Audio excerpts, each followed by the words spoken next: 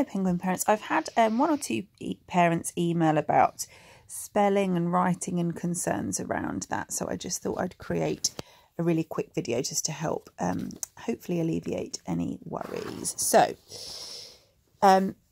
in terms of spelling and in terms of sounding out, year 1 and year 2 look very different, and we also have to be conscious of the fact that because children missed some of that time in reception and they're now missing some time in year 1, that we're very much looking at the kind of beginning of the year 1 objectives when it comes to writing for the majority of children. So when they get to year 2 next year, it will be about spelling patterns, and it will be about memorising and learning to spell words. A bit like the way you probably remember, as I do, those spellings tests every week and just memorising them, okay, so that they know how to spell those words. But year 1 is much, much, much more about creating a love of writing and having the children have a real confidence, self-esteem, wanting to write, choosing to write, and it's all about sounding out. So all of those phonic sounds that they learn, whether it's E, whether it's A, whether it's Ch, okay, remembering these phonic sounds and using these sounds a bit like Lego bricks to build up to words, whole words, okay. Now, there are some words, like the ones we've been learning in phonics this week and the coming week, like the, said and they, those key, tricky words that actually they can't use their phonics to sound out. So these ones we say to them, oh yeah, that's a key word, that's a tricky word. So I'll tell you how to write that one. So for example, if they were writing the sentence, let's have a think. So they're doing their non-fiction book, so lions, so the female lion hunts, for example. Nice simple sentence. First of all, no rubbers, please. Rubbers are banned in year 1 anyway, but also we encourage Miss Revelina that mistakes are great. It means you're learning. That's okay. Don't worry about rubbing it out. We'll just cross it out with a line. So for the, you would say, oh, don't forget your capital letter. Well done. That is a tricky word.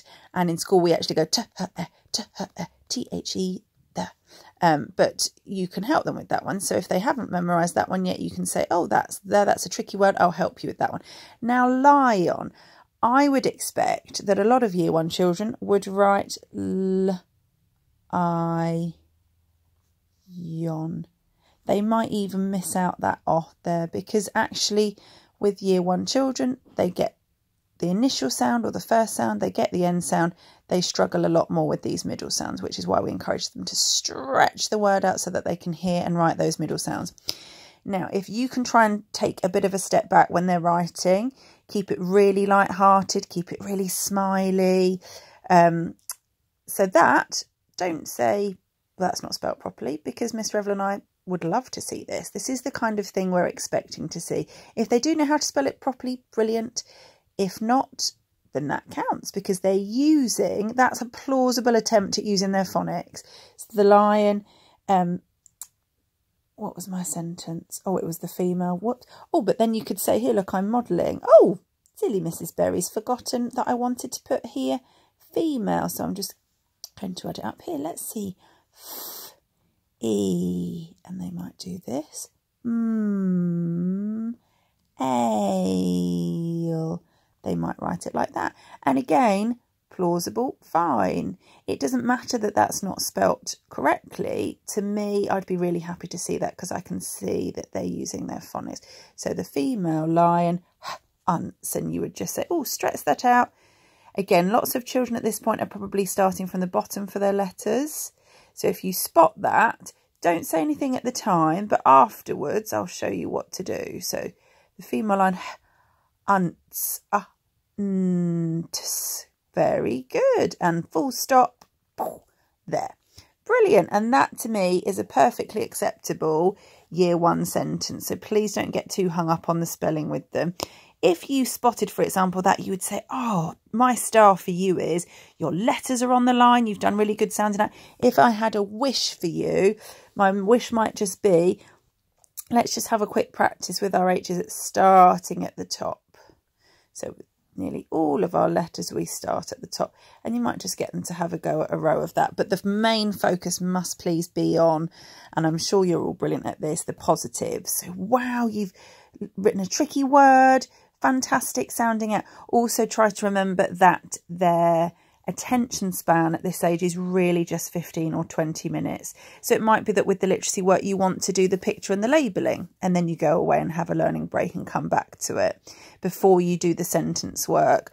2 or 3 sentences written well at a time is absolutely fine for this age. That's the kind of expectation.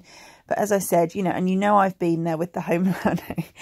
I know it can feel frustrating, especially if you're a perfectionist yourself, if it's not spelt perfectly, but it's really about their relationship with writing. And what we want as teachers is that they want to write, they choose to write, they're picking up a pencil and they're really engaged and they want to start their literacy work. Whereas if they're kind of, if they're hearing perhaps, well, that's not right, or this is how you should be doing it, or let's rub this bit out, it's going to be just slowly chipping away at that self-esteem. So try and keep it really light-hearted, smiley. And like I said, year 1 is all about the love of writing. It is not about perfect spellings by any means. Thanks, guys.